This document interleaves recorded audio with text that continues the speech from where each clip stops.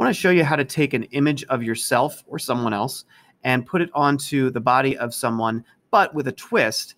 This person is wearing a helmet or a hat or some sort of visor where otherwise parts of their head are going to be obscured.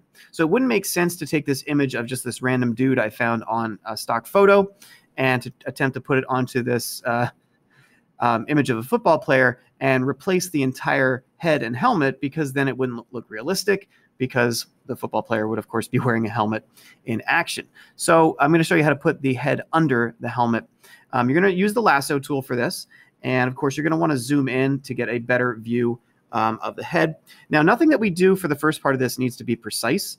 It's going to be very, very crude and simple. So I'm just going to use the regular lasso, the free lasso tool for this. And I'm just going to draw all the way around his head. And it doesn't have to be perfect. It doesn't have to match anything. You could use the magnetic lasso if you wanted to, but I'm not going to do that. And then I'm going to copy, and I'm going to switch over to my other image.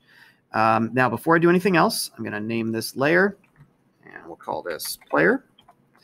And I'm going to paste my guy, and I'm going to name that one guy. All right. So obviously the sizes are a little off, and that's fine. I don't need him right now, so I'm going to use the move tool, and I'm going to move him out of the way. Close this ad, and I'm going to zoom in on the football player's head. Here we go. Now for this, I'm going to use the lasso tool again, and I'm going to draw my selection over top of the cage, basically where his face is, of the helmet, cage of the helmet, like so. And then I'm going to use an option which is called remove from selection. And you can see that's up here. Now, if you hold the control key, notice how that gets selected up here. Okay, it goes from your regular new selection to remove from selection. And while holding the control key, you can drag over top of and select. Now, here is where you are going to want to be kind of precise. And just select his skin that is showing. Now, you might want to zoom in more than I did. Like, I am squinting right now, and my face is all the way up against my screen, and I'm looking kind of silly. But I'm just going to select where his skin shows through. All right, not the helmet, just the parts that are his face, like so. Okay, so now when I copy and paste what I just selected, it's just going to be, if I did this right, it's just going to be the parts of the helmet that are not his face. So let's see if this works. Copy and paste. Oops. I messed it up. Let me try that again. Oh, haha, I know what I did wrong. Maybe you saw it too. Let me undo. Okay. Yeah, there's the problem. I was on the wrong layer. I took the time to name the layers, but I didn't go to the right layer. Oops. And Pixlr was trying to tell me that when it said nothing in selection. All right, so now I can copy that and paste it. Perfect. And if I use the move tool, notice how, look at that. It's the helmet, but without the face.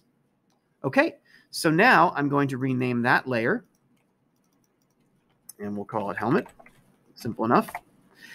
And I'm going to put that on top of my guy layer. I'm going to move it so that it goes helmet on the top, guy in the middle, player on the bottom.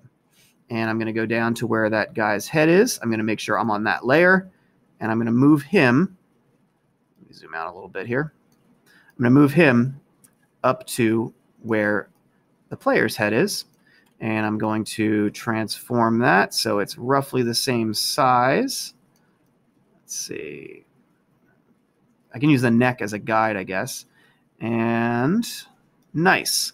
Okay, now I'm going to put that in there, and I'm going to switch back over to the helmet, drag the helmet on top there, and I'm starting to get where I need to be. Now, something you might want to do before you get into trying to match this up is hide the guy layer and make sure, and this would require some zooming in, make sure that the helmet matches up nicely with the original helmet. And I think I got it. Yeah, I think that's it. Okay, so now I'm going to switch back to the guy layer. I'm going to make that visible, and I'm going to drag him over So he fits in there. And then from there, and this is really silly, I'm just going to use the eraser. And obviously, you would want to spend more time on this yourself. This isn't going to look perfect just yet.